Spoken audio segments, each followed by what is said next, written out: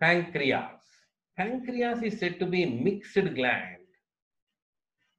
Pancreas generally called as mixed gland. Why? Why pancreas is called mixed gland? It is having both exocrine and endocrine glands inside. Exocrine which secrete enzymes. Endocrine which is going to secrete hormone. So that's why we say the pancreas as mixed gland. Okay. So then about the pancreas, the anatomy of the pancreas, we have to talk about. It is about 15 centimeter long, weighing about 85 gram, lying next to the duodenum location. It lies next to the duodenum. And we said now it is a mixed gland because it is having both exocrine and endocrine function. Both exocrine function and endocrine function. Okay.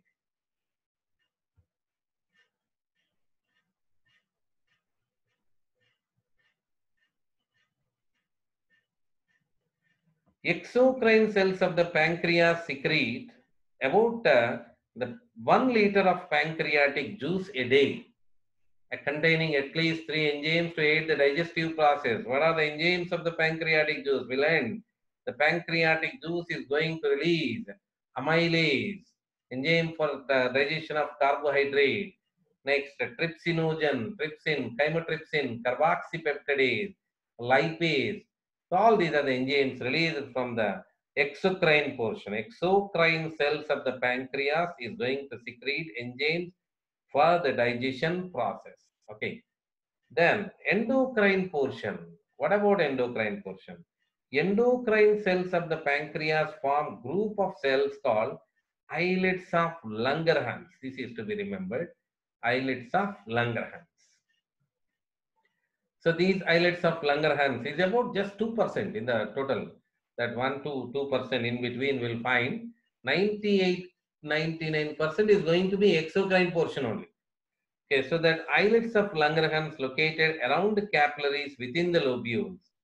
About a million islets of Langerhans, each with approximately 3,000 cells, comprise about 1.5%, 1.5 to 2 approximate we have to talk about 1.5 to 2% of cell that endocrine portion we can say, remaining all exocrine portion only. So what are present in the islets of Langerhans? Islets of Langerhans. There are 3 types of hormone secreting cells, that alpha cells, beta cells, delta cells. Alpha, beta, delta. We have one more hidden, that is F cells, which is not mentioned in our in the intermediate stage, which we don't have. Then basically they use it to say that there are 3 types of hormone secreting cells. Alpha cells are going to secrete glucagon. Alpha cells secrete glucagon. Beta cells secrete that insulin. Hormone from the beta cells is insulin. Delta cells secrete somatostatin. Did you remember we have somatostatin earlier also? Somatostatin. That I'll remember you, the growth hormone, releasing hormone, growth hormone, inhibiting hormone. These are the hormones which are released from a hypothalamus. And they are going to stimulate the growth hormone or somatotropic hormone of the pituitary gland, adenohypophysis, isn't it? Adenohypophysis of the pituitary gland is stimulated, and by the stimulation of these 2 hormones from hypothalamus. Okay, so these the particular they have other names. Let's talk about one after another.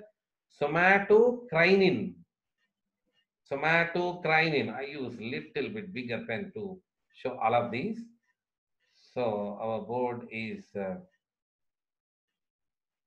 somatocrinin.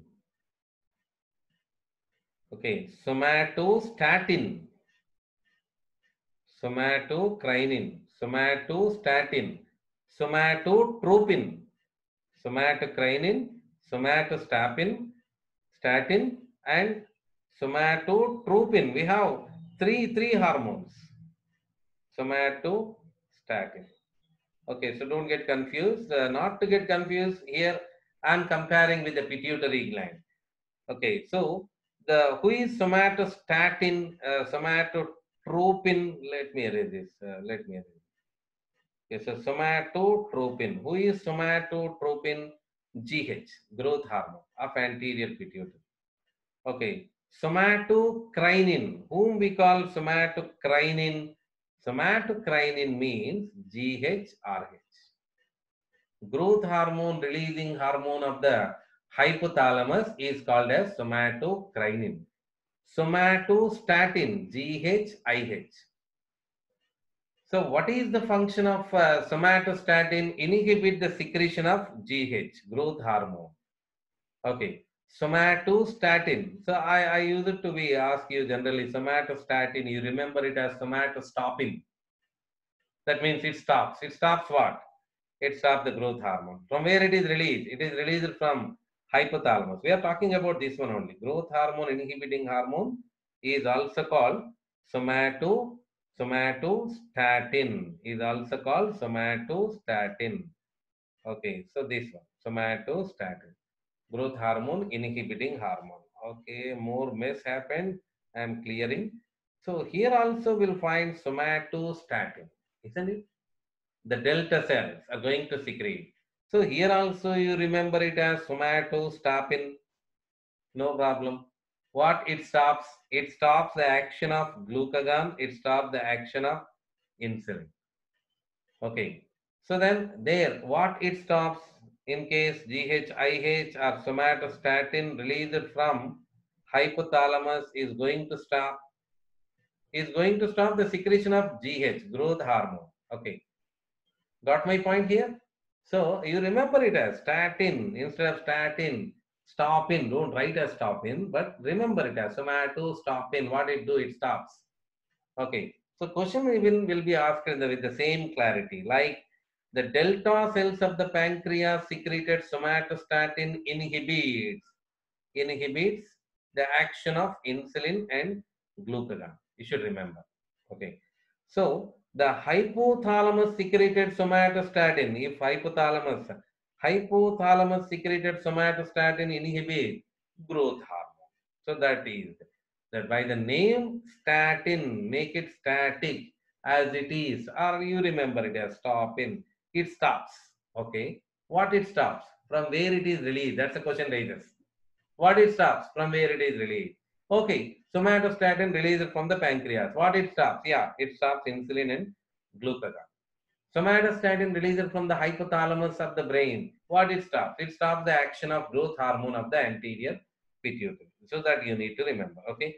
So let me say here, as I am saying only the three types of cells only for you: alpha cell, beta cell, and delta cell. Delta cell. Okay, delta cells we are talking about.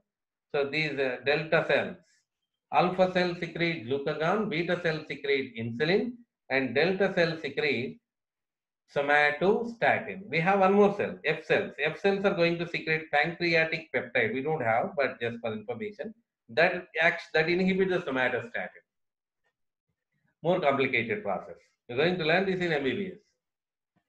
Okay, so these hormones regulate the level of glucose in the blood. That means we are talking about insulin and glucagon. The more major participants here are two, insulin and glucagon. These hormones are going to regulate the level of glucose in the blood. When the blood glucose level becomes excessive, that insulin acts on the three target tissues: liver, muscle, and adipose cells. I will see now how that it acts on the liver. Insulin causes the liver to take up the glucose and convert it into glycogen and fat. It facilitates the uptake of the glucose in the muscle and adipose cell, causing the levels of glucose in the blood lowered or normalized. This is the basic function. That by mechanism wise, we'll take the liver as an example and we'll see. But let's see once again, insulin causes that liver to take the glucose and convert it into glycogen and fat. It facilitates the uptake of glucose in the muscle and adipose cells, causing the levels of the glucose in the blood lowered and normalized. What is the function of somatostatin? It acts as paracrine to inhibit the secretion of glucagon and insulin. Both will be inhibited over by somatostatin by the necessity and requirement. Okay. So we'll discuss that. We'll discuss that disorders, insulin deficiency, all the discuss. We'll discuss here. But before we go there, we need to see the functions of the insulin and glucagon detail. So let us see once the location of the pancreas. They said it is near to the duodenum. I'm showing in the diagram that there is a pancreas. You see, this is the pancreas, and the pancreas is having acini. That's acini, and in the pancreas itself, the islets of Langerhans you can see in microscopic view. The islets of Langerhans I am showing with alpha, beta, and delta cells and F cells. You can see PP cell. What is PP cell? F cell. What I said, pancreatic peptide. Okay. So these endocrine portion, we call this as islets of Langerhans. This is only called as islets of Langerhans. Okay, so these only contain alpha, delta, and F cells. Okay, let's talk about one after another. Alpha cells. So first part, alpha cell secrete glucagon, which is a polypeptide glucagon. So what is the function of glucagon? Glucagon raises blood glucose level. That means glucagon converts the glycogen into glucose. Converts the glycogen into glucose. So accelerating the breakdown of glycogen into glucose in the liver. So that makes the promoting the conversion of other nutrients such as amino acids and lactic acid. It has effect on amino acids and lactic acid into glucose in liver. What do you call it as? Gluconeogenesis.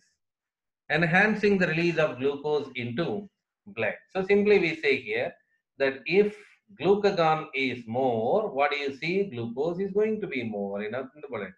In the blood, whenever the necessity will come, so that glucose is going to be formed from glycogen. So remember, it has conversion of the glycogen into glucose. This is the major function of glucagon. Conversion of the glycogen into glucose. Where do you see the effect of this glucagon? Effect on liver and adipose tissue. So it affects on liver and adipose tissue, which makes the major function conversion of the glycogen into glucose. So this is going to be antagonistic function. What is the function of insulin? Insulin lowers the blood glucose level. Just see here. In case we said in case of glucagon, raises the blood glucose level. Glucagon raises the blood glucose level. And what is the function of insulin? Insulin lowers the blood glucose level. One work against another we call antagonistic. Antagonistic. One works against another. That as we have seen earlier, like MSH and melatonin, and calcitonin and parathormone. Okay, so now let's see here the major functions of the insulin. Then that stimulate the transport of glucose from blood to muscle and adipose cells and indirectly causing the liver. We are seeing from the beginning what is indirectly. That I'll say the mechanism now. Causing the liver to take up glucose. Promoting both oxidation of glucose and conversion of the glucose into glycogen in muscles as well as liver cells. Inhibiting the metabolic breakdown of stored glycogen in liver and muscle cells. Okay, it inhibits the metabolic breakdown of stored glycogen in liver and muscle cells. Then promoting the synthesis of fats from glucose by adipose tissue and also inhibiting the metabolic breakdown of the fat. The complete against, isn't it? With glucagon. Promoting uptake of amino acids by liver and muscle cell and stimulate the protein synthesis while inhibiting the protein breakdown. So where do you see the effect? Effect on liver, muscle and adipose tissue. That's similar like in the glucagon. Okay, so contrast function. Whatever we said in case of glucagon, against we said here. Okay, so let's take, first of all, let me take the somatostatin. Let us complete, then after we'll go with the action of the insulin. Somatostatin, what we said, it inhibits the secretion of both glucagon and insulin.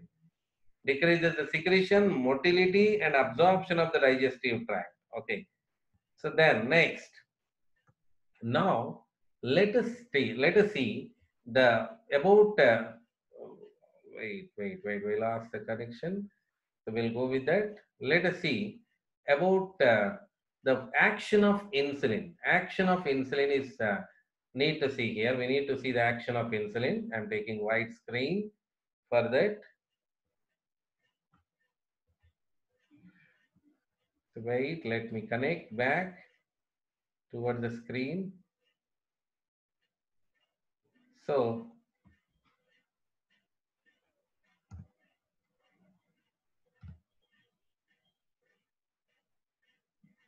let's take the full white screen. So liver cell. So I do remember you what we learned in the digestive system first of all. So when we said about the hepatic portal system, we learned this story. In case of hepatic portal system, that in the intestinal microvilli, from the microvilli, all the blood capillaries of the microvilli is going to be started from here, that absorb the digested food material. That microvilli absorbed digested food material are going to become hepatic portal vein. Did you remember hepatic portal vein? Where it goes to the liver. It opens into the liver. Hypothetical diagram I am giving here. Don't compare the visuals with the original. So just showing that portion, that's all. Hepatic portal vein.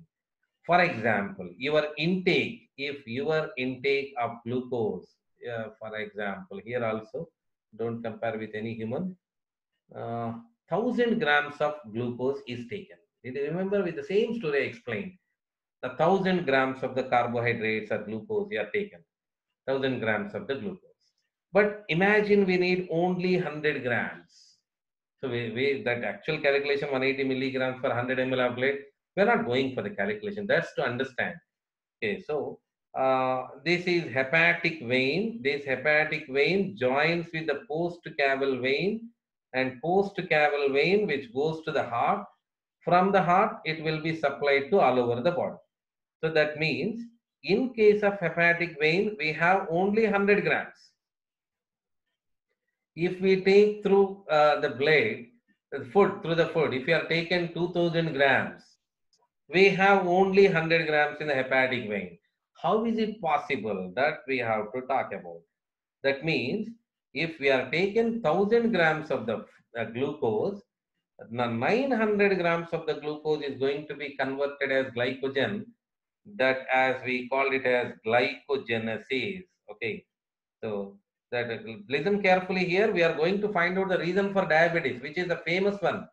Diabetes type 2, which people usually say. Now we are learning the mechanism why, how the people will get diabetes. That's what we are talking about. For that only I am giving this introduction. So be careful, listen carefully. Focus here.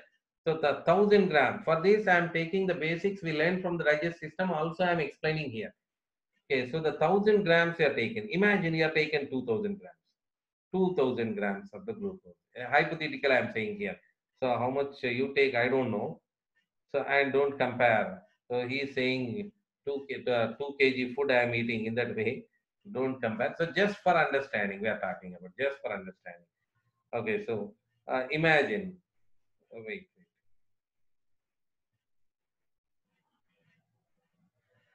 Yeah, imagine you are taken 2000 grams.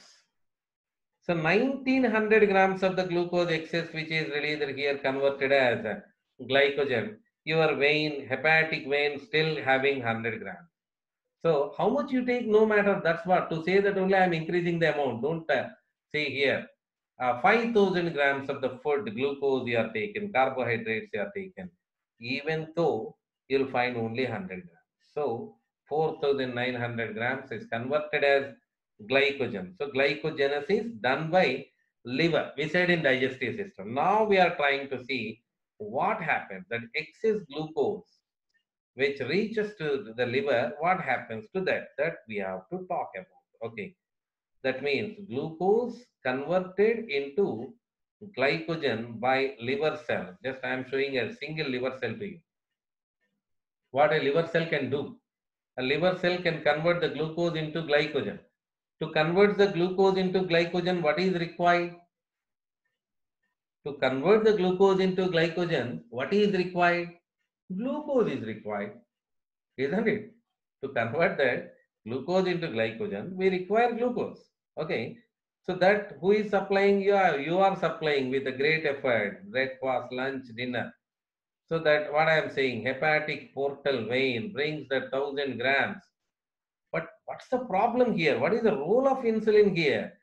This is the cell membrane. The cell membrane, you learned the properties of the cell membrane earlier. It's a lipoprotein membrane. It is having selective permeability or semi-permeability. The cell membrane is having selective permeability or semi-permeability, isn't it? So what? That means there is no permission to the glucose to come in. We are saying conversion of the glucose to into glycogen done by liver cell. And now again I am saying there is no permission to the glucose.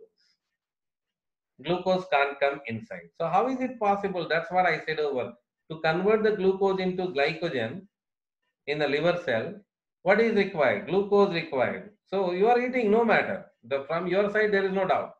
But I am talking about when it reaches to the liver, how it goes inside, how the glucose goes inside. Because we said the cell membrane is having selective permeability or semi-permeability.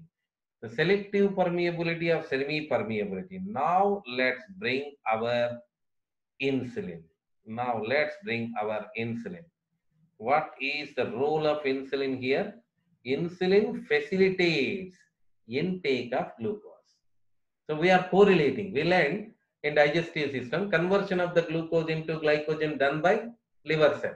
Now we are saying in endocrine system, insulin converts the glucose into glycogen. No, insulin is not converting the glucose into glycogen. Indirectly, insulin facilitating the conversion of the glucose into glycogen. That you need to understand. Indirectly. Indirectly means insulin. What is the role of insulin? Supplying the glucose into the liver cell. Okay. That means just a recommendation it is doing. That asking the cell membrane, please allow the glucose inside. What do you call it as? Facilitated transport, isn't it?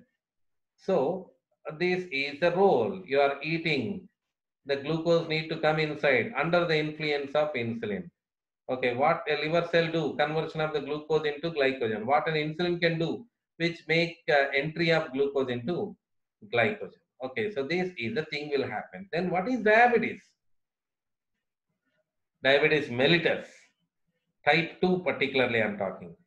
What is diabetes mellitus type 1? First of all, let us see the type 1. Type 1 is a little bit rare. You will find this in children also. Congenital, by birth it may come. So what is type 1? There is no insulin. In case of these people, there is no insulin. Insulin cannot be seen over. So by birth, by genetical issue or something else, insulin is not there. If insulin is not there, the same story, 1,000 grams of glucose are taken, for example. It comes to the liver, okay, but it comes to the liver, but it cannot enter into the liver cell for their conversion, isn't it? It cannot enter into the liver cell. Liver cell loki enter avaledu. It cannot be entered into the liver cell. So that's the problem.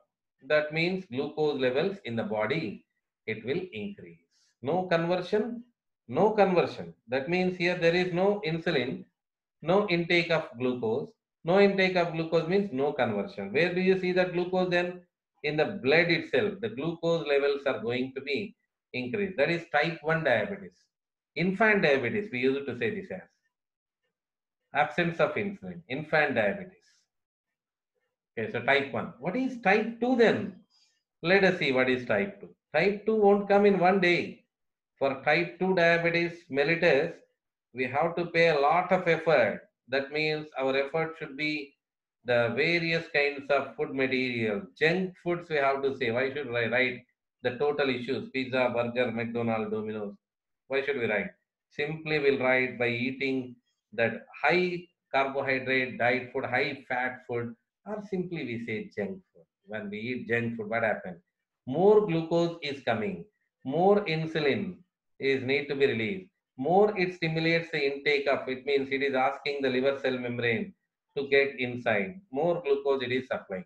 One day, what happens? One day, that means over a period of time when this action is going on, the liver cell membrane sensitivity lose against the insulin. We are not going to say insulin is reduced, but what we are going to say, even insulin asks to make the glucose to get inside, the cell membrane don't accept because insulin cell membrane lose to sensitivity against the insulin. Even insulin is there, glucose is not allowed. But normal healthy person, what happens in normal healthy person? When insulin says, cell membrane allows glucose to get inside. But what I am saying here, continuous that food habits makes over the cell membrane won't listen to insulin one day. Which cell membrane we are talking? Liver cell membrane. Okay. Liver cell is having capability to convert the glucose into glycogen. Okay. But glucose to come inside, isn't it? So simply we say what is diabetes type 2? A late onset diabetes, we say age 30, after age 30, it will come in general, but nowadays because of food habits, the lower the age even coming. But diabetes type 2 means we are talking about the sensitivity we lost against the insulin. That's why you are eating, but not it is entering into the liver cell. So this is the total story. Okay, so with this, I think you came to understand the disease is called diabetes mellitus. Disease is called diabetes mellitus. It is by the hyposecretion of the insulin. Maybe sometime, not always. General times we may write like this: hyposecretion of the insulin.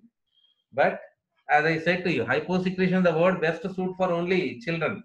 But in adult, sometimes insulin may be present, but it lose sensitivity against liver cell membrane. That even insulin says liver cell don't listen. That's what we are talking about, sensitivity. Okay. So then there are two types, as what I said now, type 1 and type 2. Type 1 is said to be early onset diabetes or infant diabetes. Type 2 diabetes is said to be late onset diabetes or adult diabetes. Okay, this is because of dietary problem, whatever it is. If you don't blame the children, those who have by birth insulin, if he is taking insulin injection, so we should not blame them because that's a genetical problem. But for this, we can blame ourselves here. Early ages nowadays, very late, early age, people are getting. Okay, so that's it. That's the story of that insulin. Let's continue here. That pancreatic disorders. Now the mechanism I explained. Just we'll go with simply here. Hyperglycemia. What is hyperglycemia? Raising the levels of the glucose in the blood, we say hyperglycemia. So when does the glucose levels will be raised over in the blood? When glucose cannot enter into the liver cell. So why? Because now we can say hyposecretion of the insulin. That it cannot enter inside the liver cell, it cannot be converted into glycogen. That's why in the blood glucose levels are going to be increased. What do you say? Hyperglycemia. It results from the hyposecretion of the insulin. The symptoms include high blood glucose level and breakdown of muscle tissue, loss of weight, tiredness. That all will come here because of this particular. You may get doubt here. When we have high blood glucose, why tiredness? Okay, that we have some mechanism. We'll discuss. Okay, so that hypoglycemia. What is hypoglycemia? It results from hypersecretion of the insulin. Less times it happens here because in diabetic people, when they take overdose of insulin injection, it may happen. Okay, so what happens? Blood glucose level suddenly drop down. Hunger, sweating, irritability, the double vision. You may have seen over the sweating is a basic symptom in the people with hypersecretion. It will be happen only in the cases. In general, we are talking. In general, those people who are taking diabetic insulin injection, if it is unknowingly overdose it was taken, that leads to this kind of low blood glucose and leads to the sweating, hunger likewise, isn't it? So that is insulin hypersecretion, insulin hyposecretion.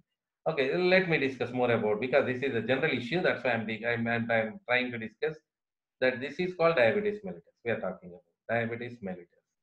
Hyposecretion of the insulin is said to be diabetes mellitus. What happens after these? We need to go for the story. high blood glucose. We can't retain high levels of glucose. So that's why what we'll do. This excess glucose which is present here will be sent to the where we have to send the excretory waste is here to the kidney. From the kidney, it will be sent to urinary bladder for elimination. That means excess glucose which is there in the blood will be eliminated to the urinary bladder. Can we send alone? No, we need to add water. As long as glucose is there, that along with that we need to add water. Glucose plus water will go in the urination. Okay, so that means we are losing water from here. Okay, and we don't have any control here how much glucose excess. That means are we sending excess? No, we are sending total. It is excess, feeling like so we are sending everything. So that's why we can say here the basic symptoms of the diabetes mellitus. Basic symptoms that hunger because we are sending glucose, thirsty condition, high hunger and high thirsty condition. Thirsty because we are losing that water. That's why. Okay, so technically, when you want to say, we can say like this: polyuria, polydipsia, polyphagia. Polyuria, polydipsia, polyphagia. The three we can say: polyuria, excess urination; polydipsia, that excess thirst; polyphagia, excess hunger. So these are the basic symptoms of the diabetes. Okay. So then remember this. In the excess urination, include glucose here. Then next, let me go for the diabetes mellitus. We are just talking about is a group of disorders that lead to an increase in the level of glucose. What do you say that as hyperglycemia? Now only said. This is due to the underactivity of the cells in the islets of Langerhans that results in reduced secretion of insulin. Such a condition is called insulin dependent diabetes. Insulin dependent diabetes, we can see here. Okay. Then insulin dependent diabetes. What is insulin independent diabetes? Type 2 diabetes we are talking. Insulin is there. This is infant diabetes generally. So insulin is there, but it is not that cell membrane is not listening to the insulin for intake.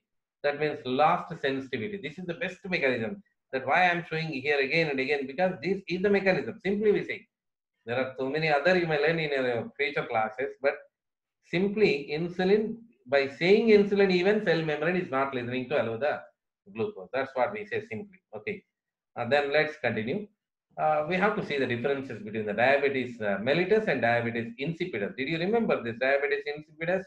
ADH, antidiuretic hormone or vasopressin, released from the posterior pituitary, produced from the hypothalamus. Remember that hypothalamus secreted produced ADH will come and store in the neurohypophyse of the pituitary gland. In case of absence of this, the problem will come in the DCT, distal convoluted tubule. We can't absorb the water more. That's why excess urination. Here also excess urination. But what is the difference? Let's see the difference. Excessive and frequent urination, excess thirst, excessive eating. These are polyuria, polydipsia, polyphagia. In case of diabetes mellitus. Here, excretion of large amount of urine. In this excess urination, we'll find glucose. This is without glucose. Without glucose, we say. Simply, we say diabetes insipidus. Insipidus direct meaning is tasteless. It doesn't mean so it is tasteful. That's what I am talking here. In this urine, glucose will be more. In this urine, just simply we say in the absence of ADH, excess large amount of urine. Here, the large amount of urine due to more glucose. Glucose plus water here in case of diabetes mellitus. Okay. So the thirsty and dehydration is common. But what is additional here? Excessive eating. That means polyphagia. We can see more hunger. We can see. So this is diabetes mellitus and diabetes insipidus. But basically, this is the thing to be remembered over. This is because of hyposecretion of insulin. And this is because of hyposecretion of ADH, antidiuretic hormone. Okay. So that's it about the diabetes insipidus and diabetes mellitus. Okay. So then before I close this, I'll end up with a brief information. Pancreas, we are talking about. The pancreas comprises of 98, 99% is contain enzymes, exocrine portion, which is going to secrete the enzymes for the digestion of food. Then endocrine portion, we have to talk about. Endocrine portion is in the form of islets of Langerhans. The islets of Langerhans are having the alpha cell, beta cell. We have to talk about endocrine. That's why I'm going with this. Alpha cell, beta cell, and delta cell. Alpha cell secrete glucagon, and delta cell secrete insulin. And the sorry, beta cell secrete insulin, and delta cell secrete somatostatin. Somatostatin that going having effect on both of these two. Okay. So, have you seen this? We are discussing only disorders of insulin, conversion of the glucose into glycogen. The basic function of insulin is conversion of the glucose into glycogen. What is the basic function of glucagon? Conversion of the glycogen into glucose. Conversion of the glycogen into glucose. Glucagon. Why glucagon don't have any specific disease? Imagine, what is glycogen? Glycogen is a stored fat, stored food, stored polysaccharide, and stored fats is also converted as glucose. But glycogen, okay. So that means when you are not taking food, the glucagon is required. That the stored food is need to be converted into glucose. Okay, no matter, because there are very few days without taking food, isn't it? So that's why in deficiency of glucagon, what happens? Mostly what happens, you can't convert the glycogen into glucose. What is the medicine? Okay, we can't convert from inside. We'll take from outside. What's there in it, isn't it? We'll take from outside. So that's it. That's why there is no special disorder we have to talk about. Then here you need to remember the insulin. Insulin hyposecretion leads to diabetes mellitus. So that means hero of our this area, pancreas. To be learned means insulin. And I do remember you, pancreas one more time. It is a mixed gland. Mixed gland. Okay. So that's it about